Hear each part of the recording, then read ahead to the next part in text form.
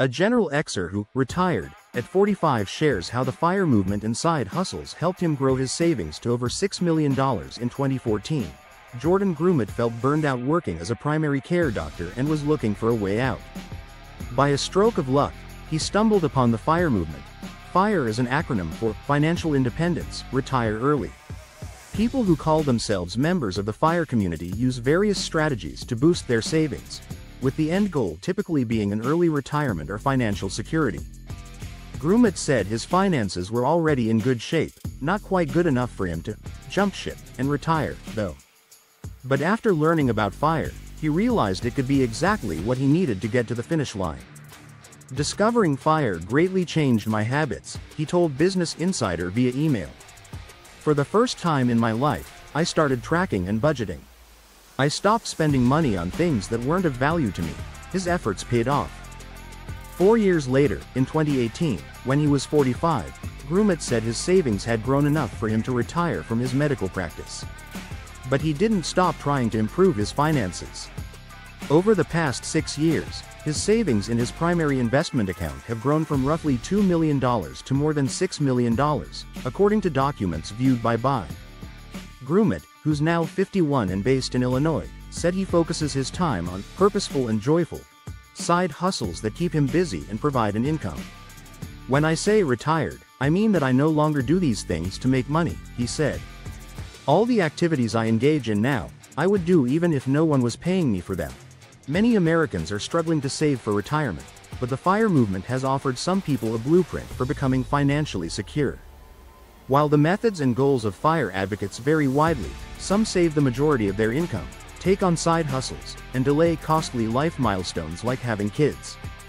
While FIRE isn't for everyone, experts say some of its general principles, like consistently allocating money to diversified investment funds, are applicable to a wide audience. Grumet shared how he's grown his savings in recent years and his main goals for his retirement. Side hustles and investing in retirement can boost one's savings. Over the past decade, Grumet has padded his savings through various income streams. Before he retired from his medical practice, he said his average income was roughly $500,000 a year. When he retired, he spent time working as an associate hospice medical director. While he considered this to be a side hustle, he said he earned as much as $200,000 a year. He's since scaled back his hospice work to about 10 hours a week, but said it still brings in about $75,000 a year. In addition to hospice work, he's also tried side hustles that include medical expert work, nursing home medical directing, medical blogging, and several forms of consulting. Additionally, he's published 3 books and said he has a 4th on the way.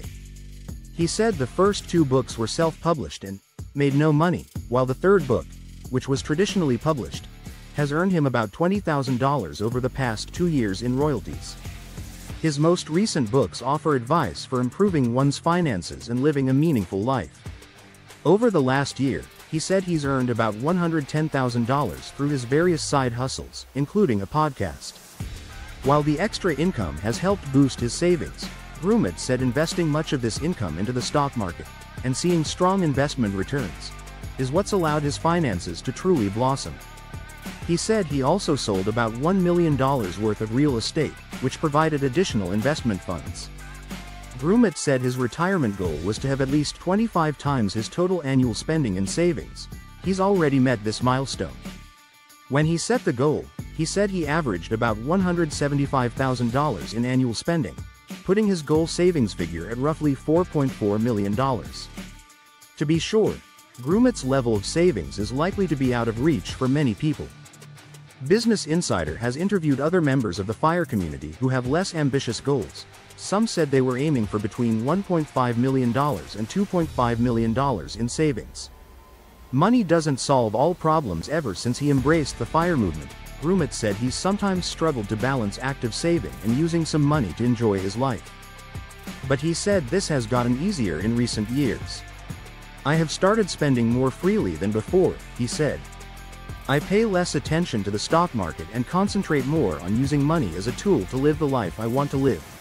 Over the last few years, he said his average annual spending has increased from $175,000 to roughly $250,000. Going forward, Grumet plans to continue pursuing side hustles that interest him. He said two of his main goals for retirement are to live a life full of purpose and joy, and think less about his finances. He thinks this would improve his personal life satisfaction and his relationships with his family. He also hopes to continue using the free time financial security has provided him to work on other areas of his life. Money solves money problems, he said. Being financially independent didn't solve the other myriad problems that come with being a human being. I just had more free time to work on them. Thanks for watching, and see you next time. Don't forget to subscribe, like, share, comment and click the bell icon for more educative content that would change your financial lifestyle.